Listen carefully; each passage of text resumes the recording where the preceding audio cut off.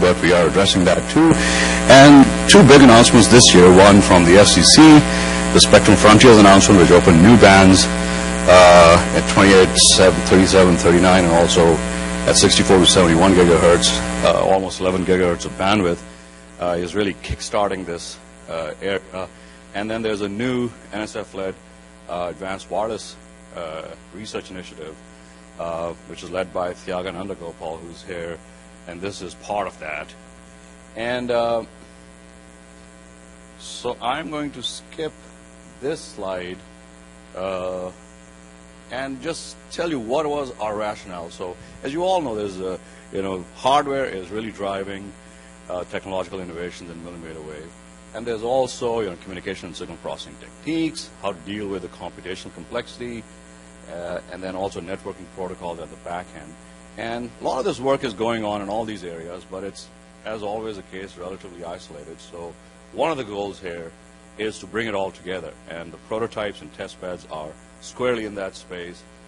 And then on the other side, academics and industry, that's kind of a interesting collaboration. And so this is another opportunity for us to really forge it anew.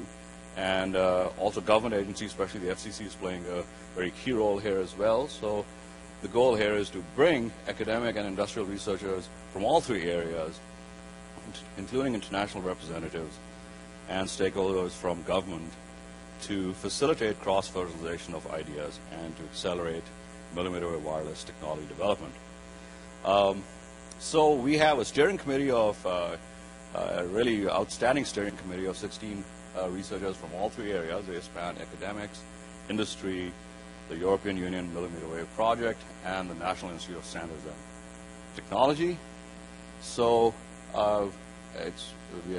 it's being led by, from Wisconsin, myself and my co-PI Shenyu Yang, and then Jim Buckwalter. This is academic members: Jim Buckwalter from UCSB, Ismail Gavint from NC State, Hang Lu, our local host from CUA, Marwan Kroons from Arizona, Ali Nikniad from Berkeley, and Sandeep Rangan and from NYU. And on the industry and international front, we have Amitabh Ghosh from Nokia Bell Labs, Arun Ghosh from AT&T, Ali Sadri from Intel, Ashwin Sampath from Qualcomm, Ian Wong from National Instruments, and Charlie Yang from Samsung. And NIST, we have representative from the 5G Channel Modeling Alliance, Kate Tremblay and Nara Golmi.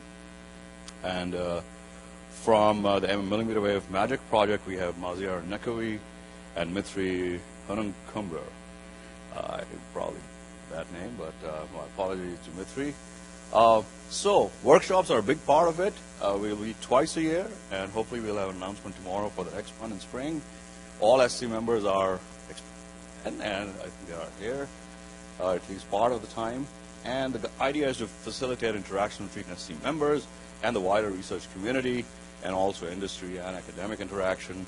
And there's a special emphasis on involving junior researchers and researchers from underrepresented groups. And and this with the kickoff, and our website is going to be, you should bookmark it on all your devices.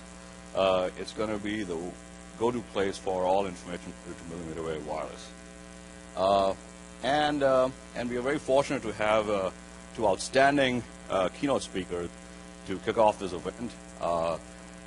John Wilkins, Chief of the Wireless Telecommunications Bureau at the FCC, is here. I'll introduce him in a second. Thank you for coming. And tomorrow we'll have Julie Snap from the Chief of the Office of Engineering and Technology from FCC. John is a lawyer, Julius is an engineer, so we'll have a good perspective. And I won't talk too much about the agenda. We have a full agenda. After the keynote, we'll have a first panel to kind of take stock of where we are. So it's mostly industrial SC members who will tell us where we are standing.